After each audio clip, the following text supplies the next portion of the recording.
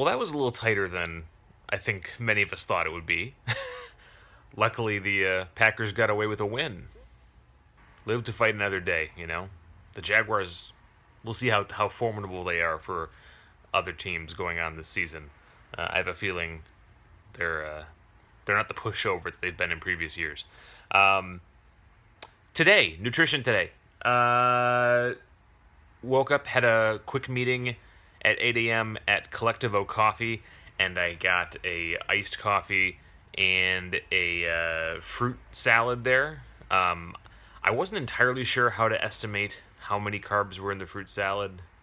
So I sent that off to Mike, my trainer.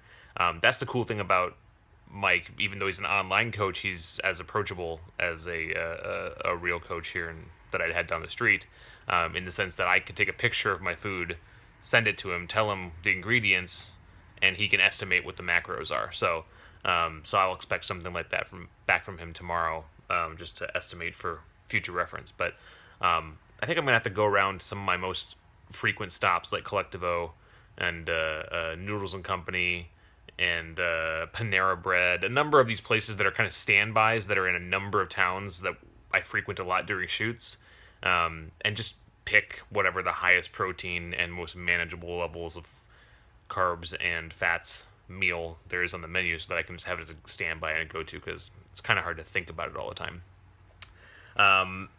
But then for the rest of the day, I had a protein bar, did have a beer today, 12-ounce beer, Oktoberfest, as a matter of fact. Still working on it a little bit. Patron Saint from Wisconsin Brewing Company. Not overall a huge fan of Wisconsin Brewing Company, but Patron Saint is really, really tasty. You don't have to deprive yourself to be on a good nutrition kick, folks.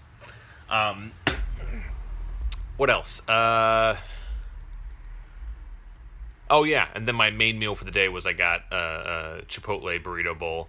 But because I was a little bit further along on the carbs in the day than I normally am, I ended up getting half the normal serving of brown rice, which cut my carbs down by like around 15 grams or so. And that actually allowed me just enough room for a serving of Ben & Jerry's Cherry Garcia. In terms of my actual food choices today, maybe a little more not hugely health conscious, but I didn't exceed the macronutrients, and that's the key. I'm actually still in a little bit under my macronutrient estimate for the day. So a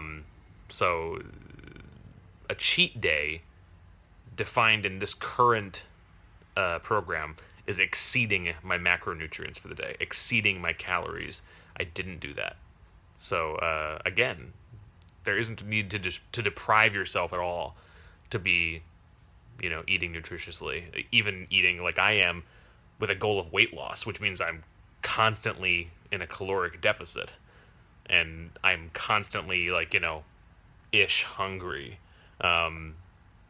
Even with that, I can still have ice cream from time to time. So, and a beer every day. So, just got to do the math. All right.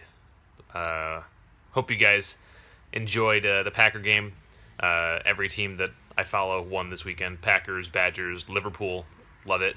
Over Leicester City. And I hope you guys have a wonderful week. Talk to you soon.